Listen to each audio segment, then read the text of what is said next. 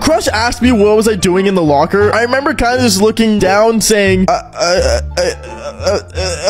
couldn't even spit words out of my mouth. But then the teacher ended up coming up to my locker and she saw I was stuck in there. She ended up calling the fire department and they came down and they actually used bolt cutters to break my own lock. When they broke my lock, they asked me how I got stuck in there. And I remember seeing my high school bully kind of laughing in the corner of the hallway. And I straight up just pointed at him and I said, he kind of did it to me. He got in trouble and I remember my crush, she smelled my locker. And since my shirt smelled so bad, she smelled the disgusting stench of my shirt. I remember going home that day cleaning my shirt. And let's just say I didn't talk to my crush until like the next week. Follow for more embarrassing stories.